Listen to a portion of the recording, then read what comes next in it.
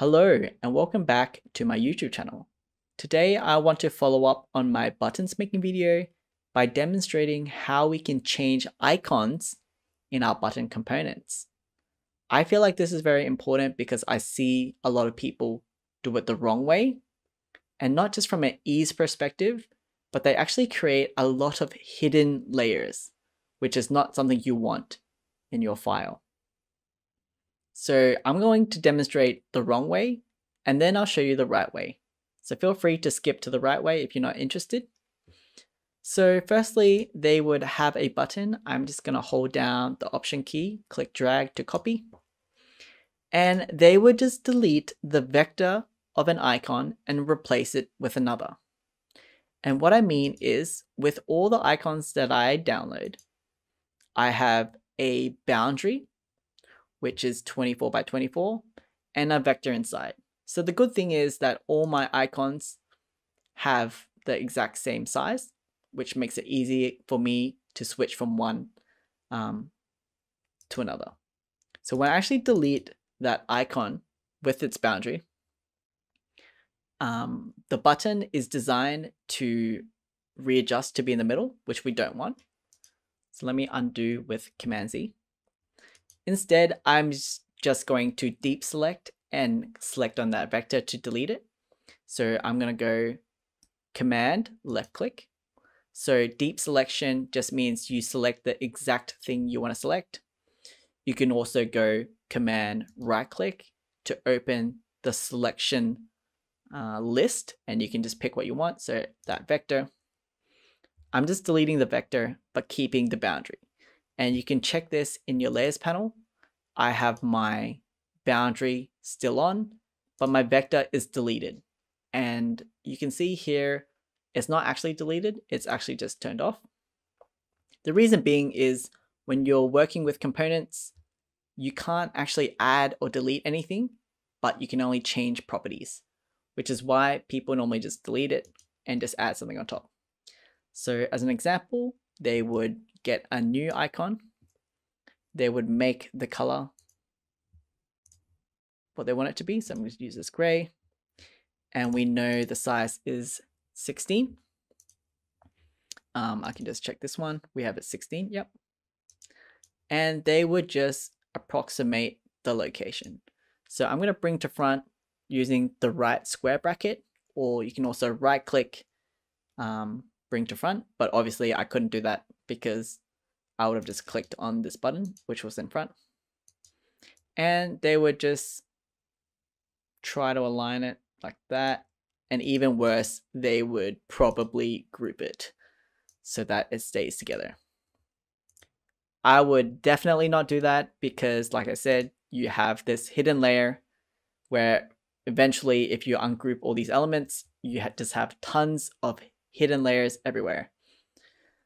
There's actually an easier way to change the icons. So let me just get rid of this garbage. And the way that we do that is by making variants. So variants is just a way where you can swap out one thing for another, which sounds like exactly what we want to do. So for my first icon, I have icon/basket. And my second icon/trolley. And the reason people just name it like that is just for organization. So for example, if I was to export these, Figma knows to put trolley and basket in a folder called icon. But also, if we make these into a variant, we can put them into a variant called icon. So the way that we do that is we just select our two icons. On the right, in the properties panel, we have a button called combine as variants. Pretty simple. And what it's done is it's made a variant called icon, and we have two options. We have basket and we have trolley, and we want to make sure we're using our main components to do that. And just to double check, we can go into our button, we can right click and go to main component, and there we have it. So that's how we make sure. The other way we make sure is just to check the icon in our layers panel. So we have that solid fill diamond, whereas this one, which is a copy, is a hollow diamond. So why do we want to make a variant? So now that we've made these connected by this icon variant, if I go to this icon, I have this new variants panel in my properties panel. So property 1, basket. I have my two options, basket, trolley. And there we have it. We've successfully changed it to a trolley without having to delete or hide anything. So if I make another copy of this button, I can change it back to basket. Really cool. The best thing about variants is also adding things very simple. It just works like a frame. So you know, obviously it's a variant set when you have this thick dashed purple boundary. I can just make it a tiny bit bigger. And all you want to do is you just want to download new icons, create new icons, and just plump it in when you need to. So I just downloaded this icon from Material Icons by Google, a great resource for downloading icons, which I will link in the description below. I just downloaded their SVG and just literally dragged and dropped it into my file. I'm just going to rename it to be shipping. And the reason why you'd want to make sure you name everything very clearly is so that when someone is working out what variant they want to use, it's pretty straightforward what they want to use. So maybe we might even change this to be shipping truck. And all you have to do is click and drag it into this variant. So I'm just going to make it a component first, just in case we want to edit multiple copies of this icon in one go. Just click and drag it like you would dragging into a frame. And just to check, we can click on the icon set.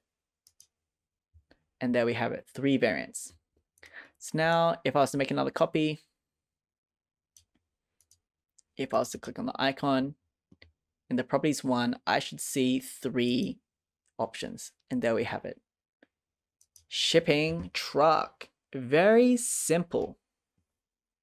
Hopefully my explanation was pretty straightforward and it hasn't turned you away from creating variants. It's actually very simple and it's just an additional step in your workflow, but definitely will save you a lot of time in cleanup in the future. That's all for now. Hope you all stay hydrated, take a break, rest your eyes, and I'll see you all next time.